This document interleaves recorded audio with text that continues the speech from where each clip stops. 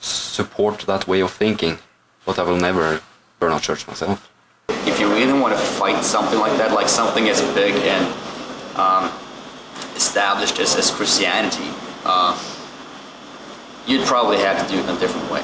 You know, you probably have to somehow break down their morale, you know, question the faith, get that thing going. You know, burning a church, that's just gonna put fear in them, and they're just gonna hold their hands even tighter. You know, I never think about religion that way. I think religion is a very individual, personal thing, and nobody in here, all these people, you know, believe exactly the same way in whatever we believe in anyway. You know, we're individuals, and we, because of that, have different thoughts, different feelings, different needs, you know, and you gotta respect that in people, you know. I would never condemn somebody else for fucking their religion. If somebody wants to pray to a fucking God, go for it. It's got nothing to do with me. It's not what I would do, but I certainly wouldn't condemn them for it.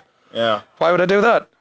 We're talking belief here, and it's not a thing you can grasp and say, okay, look here, I have proof here, what I say is right.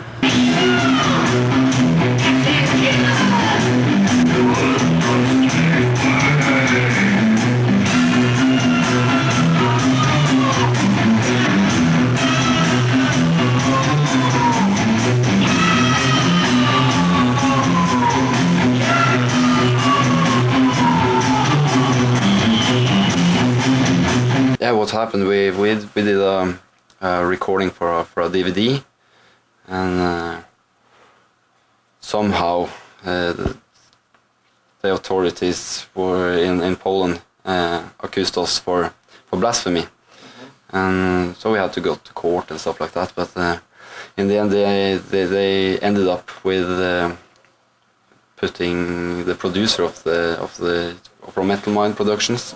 So he is now facing like 5 years in prison or something in Poland for putting up the show.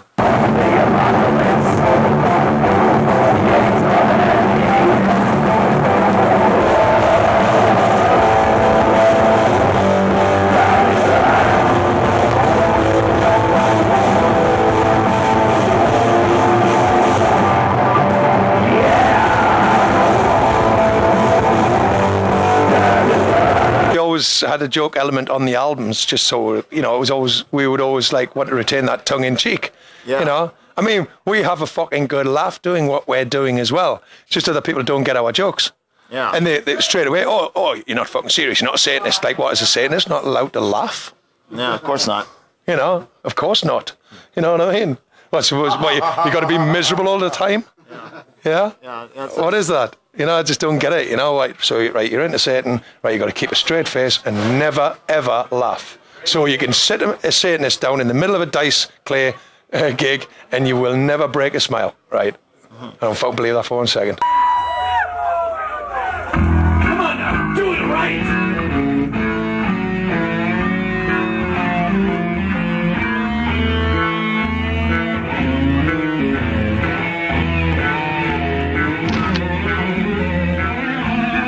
How do you feel about certain black metal bands boasting bands like Venom just write make-believe lyrics about demonic killings, whereas Norwegian black metal bands actually live out the things that they say in their songs? No, they don't. But burning a church, I mean, look, there's a big difference between being a musician and being like a felon, yeah?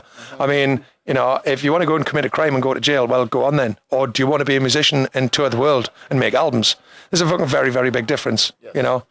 So they're not musicians. It's great, though, to have like a myth around a musical style. I'd say it's a bad thing for me, but for people that want to get into it, sort of like, so it's easier to get into something that's myth-ridden because it's exciting. Violence today, in 90% of the cases, are just an image into black metal bands.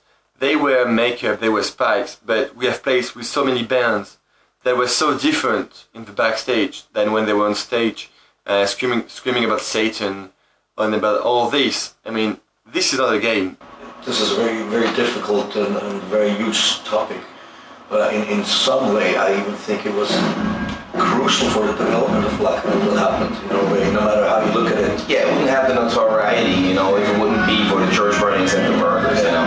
It wouldn't have. Although, you know, what is there satanic about, you know, a friend murdering his friend for whatever reasons there weren't any satanic reasons why he did it. All the reasons are the same reasons why it happens every day this world, you know, with any person that considers themselves to be Buddhist or Christian or Hindu or Muslim or whatever. Violence in black metal is like in any scene, or when you have lots of people gathered together. Some use it, some doesn't. I think that it is that simple. Black metal is a kind of underground society.